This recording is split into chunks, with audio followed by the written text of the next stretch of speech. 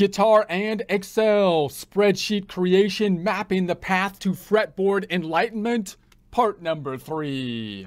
So don't fret or get bored, because using Excel to learn the fretboard is fun.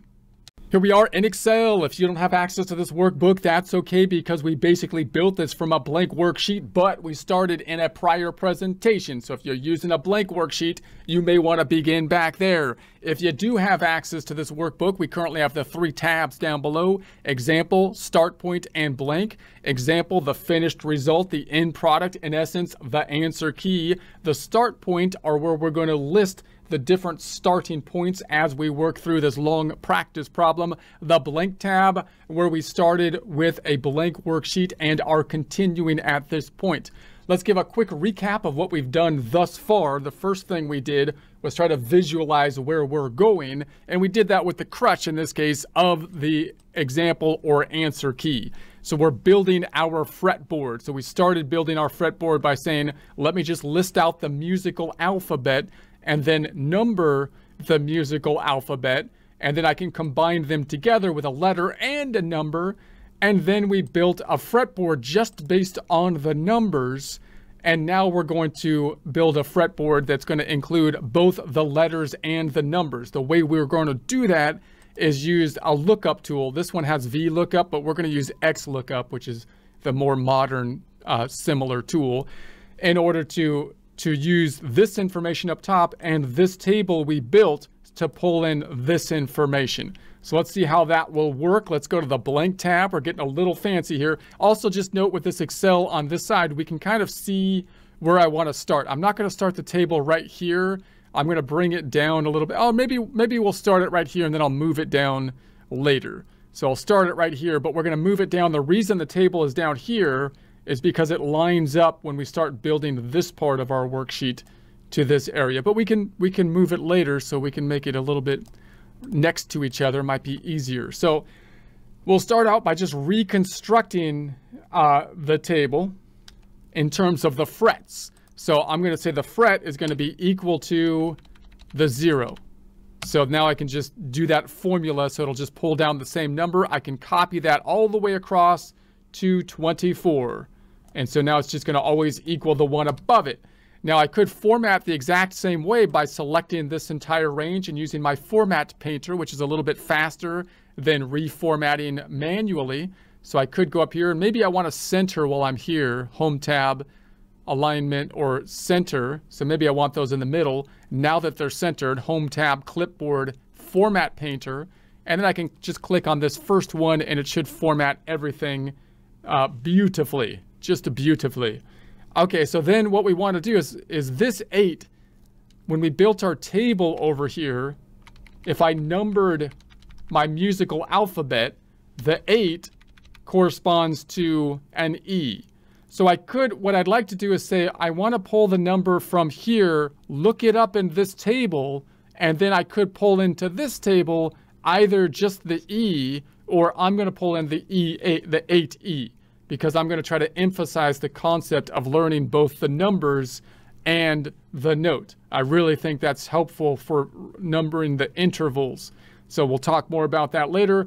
But if you really don't want to do the number thing, you could just use the E and pull in the E instead of the 8E.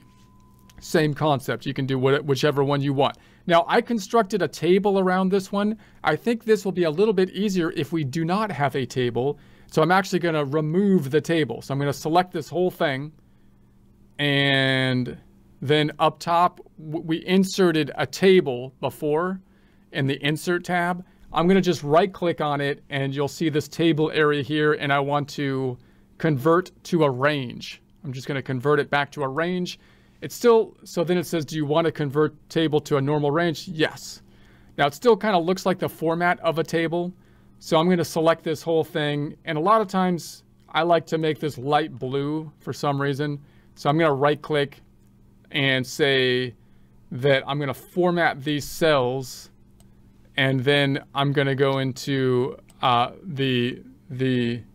hold on, that's not what I want to do. I was going to go into the bucket up top. You can right-click and go into the bucket, or you can go into the Home tab, Font Group, and Bucket.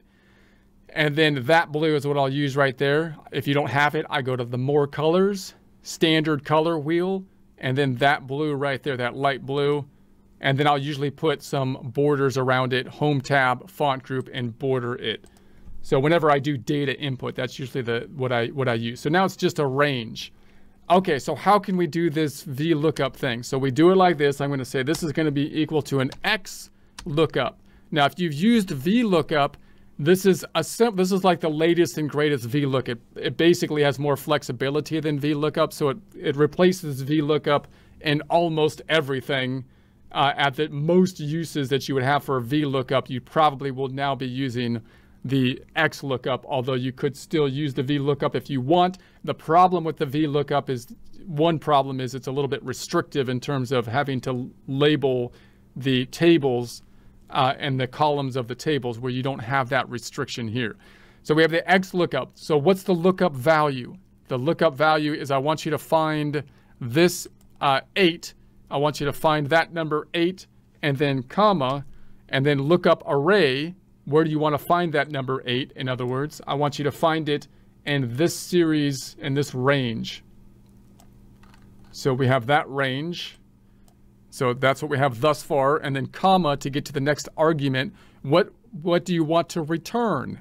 Well, when you find this 8, I want you to give me this 8E. So I want you to return whatever's in this column. Return whatever's in that column. And so there's our lookup formula. You could close the brackets. It'll probably do that for you if you just hit enter, and then there we have it. So it pulled in that 8E. That's great. Now I could try to copy this to the right, and it gets messed up. Why?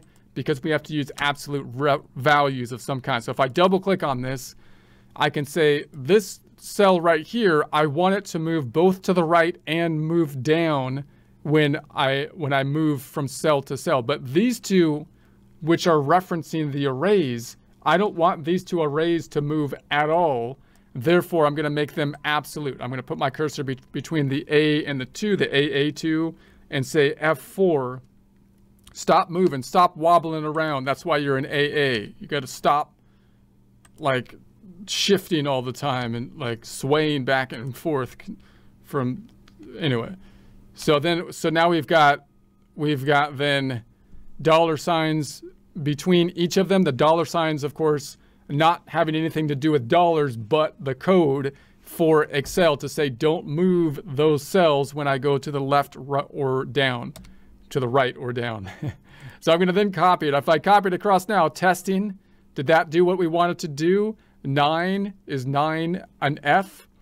Let's check it out in our table. If I was to count up in our musical alphabet, A, B, C, D. No, that's not how it goes. It goes A sharp or B flat, B, C sharp or D flat, D sharp or D flat, E, F, and then F is 9F, right? There it is. So see how the musical alphabet doesn't really conform to the alphabet song, making it more difficult to memorize? Whereas the numbers still conform quite nicely. 1, 2, 3, 4, 5, 6, 7, 8, 9, 10, 11, 12. 12, 11, 10, 9, 8, 7, 6, 5, 4, 3, 2, 1. What if I was going from 4 to 9? What's the difference? Well, I can do a little math there. 9 minus 4, if I just pull my fingers out, I got 9 fingers minus 4 fingers. That's like 5 away. Instead of being like, well, F, C to F is like F and then E, but then there's no sharp to D. See how that interval's easier with numbers? Anyway, I just think it's way useful to do. But I know that people will think, well, yeah, that's because you're an accountant. You're weird, man. But whatever, dude, I'm telling you. It's not just that I'm weird. I think this is like a real thing for everyone. And so now you can see it's a little squished up here, so I want to widen it out a little bit. So I'm going to select from A all the way to Y. Why? Because that's just how it lined up. That's why you go up to there, because that lines up to the 24. But why? But why? I just said why. I just said why. That's where we go. It's because I said so. That's why. Anyways, so then we can copy it down too. I can test it out and copy it down this way.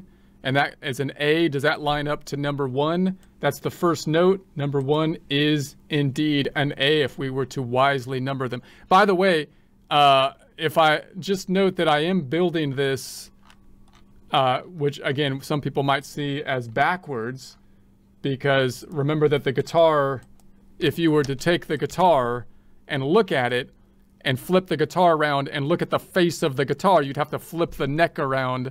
And I think that's why they put the small string up top when you're looking at tablature. But again, I don't think that's how people envision the guitar, just intuitively, because you're usually looking over the top of the guitar. So I think like we're building it this way, so it won't line up to like tablature this way, but I think this is the way most people kind of envision it. And once you get the fretboard in your mind, then you can kind of flip it around backwards and try to think of it like if it's upside down. But I really think that most people think of it this way, with the highest or lowest string on the top. I think that's the easiest way to envision it. It's not like the coolest way for like music theory people might like put their nose up at you and call you like uncivilized maybe, but whatever, it works. I'm telling you, with the numbers too, they might be like, numbers, man, numbers, that's not in the arts.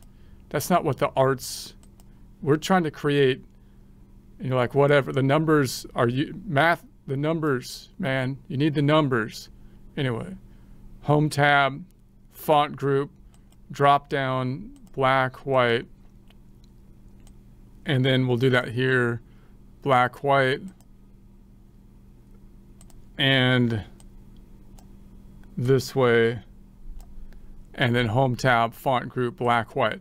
So now we've constructed our fretboard over here, and we can see it either way we want. Now notice once we do this, how much cleaner it is if you were able to just see the numbers, right? Even if I took out the numbers down here and I just had the letters, it would still be kind of convoluted.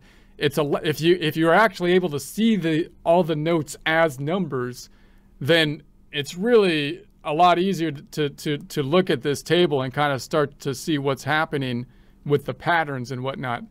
But you know, it's useful to use both ways, I think, because again, there's pros and cons to both the letters and the numbers. I'm not saying, you know, that all music history is Western music is stupid for using letters or anything. I'm just saying it's useful to do both. There's pros and cons to both sides of that. All right, so next time what we'll do is we'll then create from this table, we will then create this table, which will then take our musical alphabet and use the pattern of a major in order to then create our table, which will allow us to see the notes in a particular key, as well as the chords to play and all that kind of stuff, which will be great, and we'll be able to change the key that we're in by changing this one cell. So, and then we can see this stuff side by side with our fretboard and really be able to visualize what we want to play over here and then map it out on our fretboard over here. And of course we can hide the cells to see them side by side to do it very nicely.